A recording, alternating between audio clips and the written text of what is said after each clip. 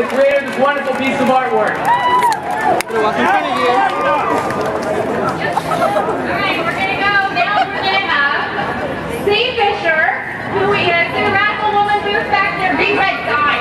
They have a table here, and they've been very, very supportive. So one of their members, she's a member, Cee Fisher, was born and raised in the Philippines, and she moved here about 10 years ago. And she's had plenty of first-hand experience with sexism and racism as an immigrant woman of color. And like I said, Cee is a member of Radical Women. She's also a member of the Socialist Feminist Organization. But the Radical Women have a campaign called Sisters Organized for Survival. I'll meet you back over here. And that focuses on fighting budget cuts. And so she's here to tell us more about that. Here's Cee Fisher.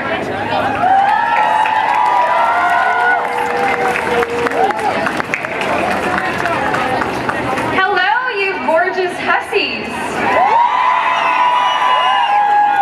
This has been a fabulous day. Aren't you glad that you came? I am so freaking delighted and thankful that the Slutwalk organizers brought us here today to send out an extremely important message. Victim blaming is a pressing issue for everyone. Women, men, young, old, straight, queer, but in particular for women of color, like myself. Women of color are much more vulnerable to sexual assault, and sexual assault against women of color is treated as less significant.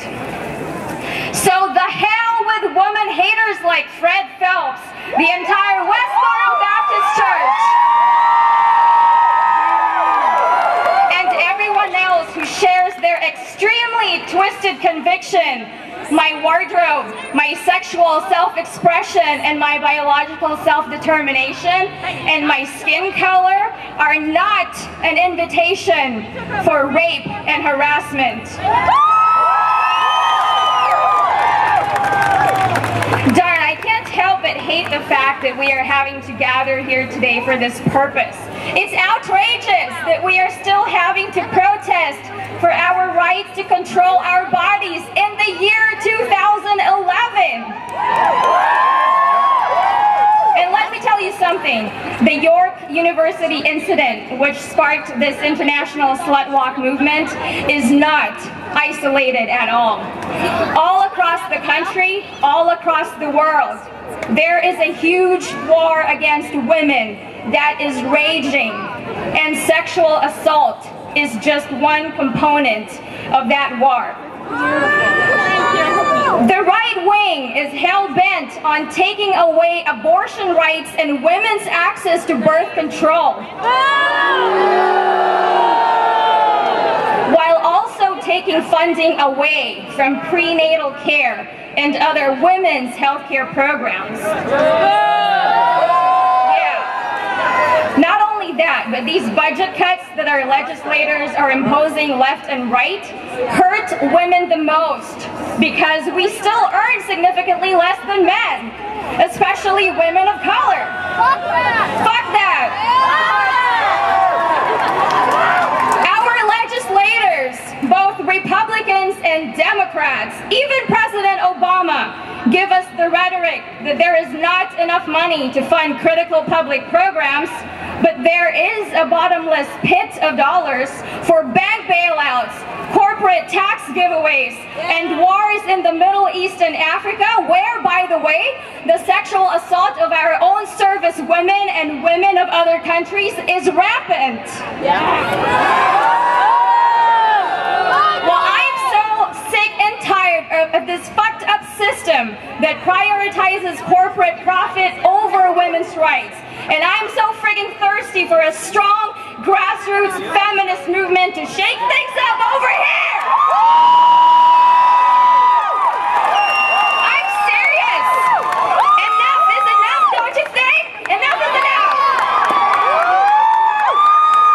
I am fed up with the way that women are being kept down by those who are running the system. And if you're not Bill Gates or one of his fellow millionaires, You ought to be tired of the system too, regardless of your gender, age, skin color, immigration status, because you know what? It is the same system that is screwing us all over. It is the same system that fills our jails with people of color. It is the same system that is assaulting the rights of lesbians, gays, bisexuals, the trans and intersex communities.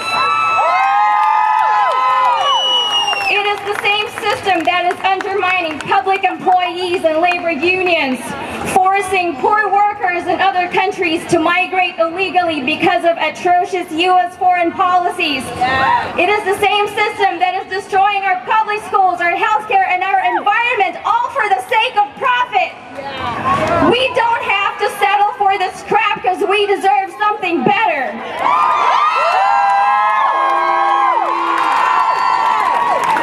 Together, we have the power to eliminate the system of oppression and create a world based on cooperation and human rights. And you all are already exercising that power by coming here today.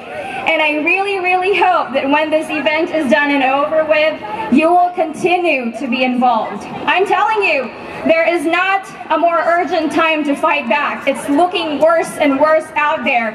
And this really is a crucial time to build for a women's uprising. Women have always been at the forefront of change, and today the movement needs our bold, brazen voices. There are plenty of groups to be active with, and I hope that you will check them out. I especially hope that you check out my group, Radical Women, at radicalwomen.org. Radical Women is socialist feminist. That means we believe that capitalism is the root of the oppressions that we are facing. People are not the problem. Men are not the problem. So please know this. You do not have to have a vagina to be a feminist.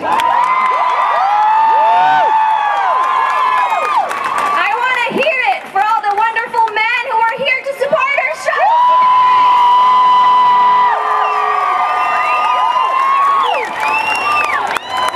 Thank you. And here's another secret. You also do not have to have hairy legs to be a feminist. You can be straight or queer. A feminist is someone who looks just like you. Feminism is not about style or body hair or who you love. It's about fighting for every person's right to be themselves. It's about fighting for every person's human rights. It's not about being divisive or separatist. It's not about hoarding slices of the pie.